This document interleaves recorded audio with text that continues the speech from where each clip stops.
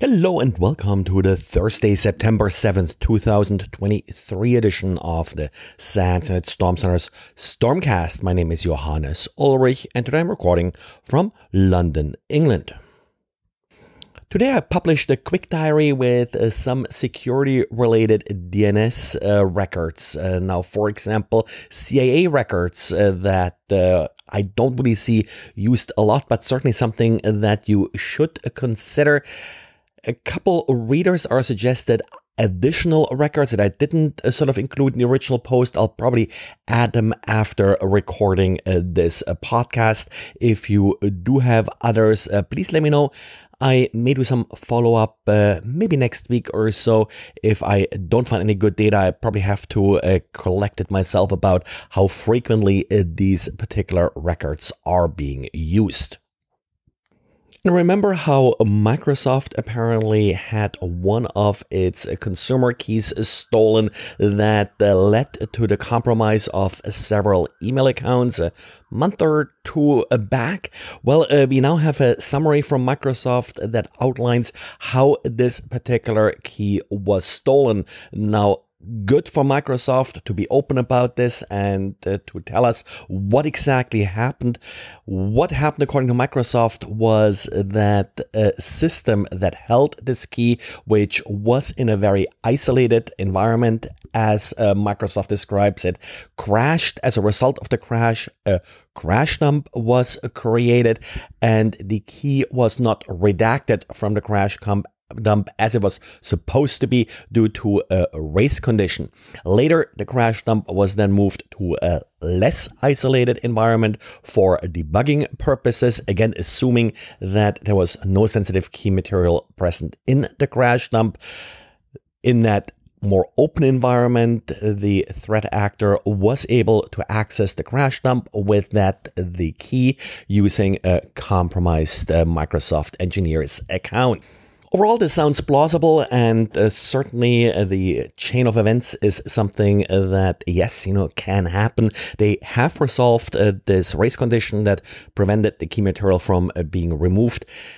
What I find still kind of interesting is that the threat actor was actually able to find this key material because, well, that's not necessarily something that sort of easily sticks out in a crash dump.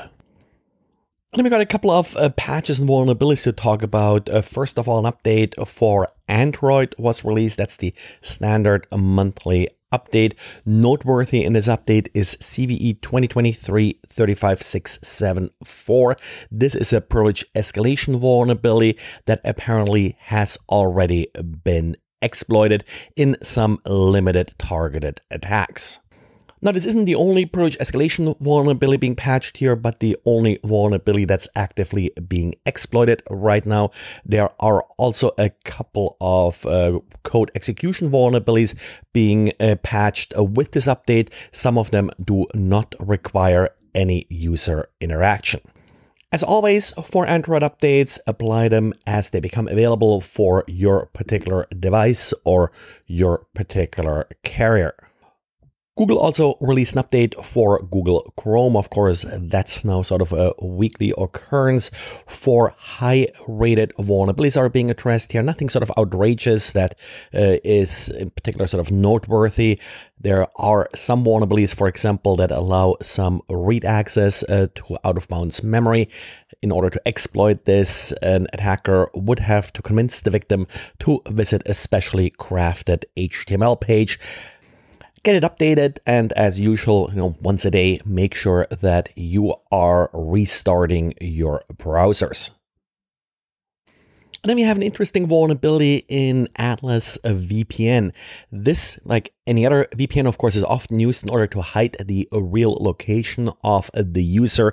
The vulnerability does allow the immediate termination of the VPN tunnel, which then would expose the victim's real IP address.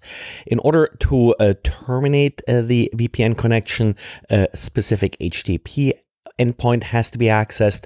That's done with a simple form submission to 127001 port 8076, and that's the API for Atlas VPN that will then stop the VPN tunnel. Interesting vulnerability also, and we have seen these sort of built-in HTTP APIs often being abused like this if they're not careful how they are accepting connections. This is essentially sort of a cross-site request forgery type vulnerability. Well, and this is it for today.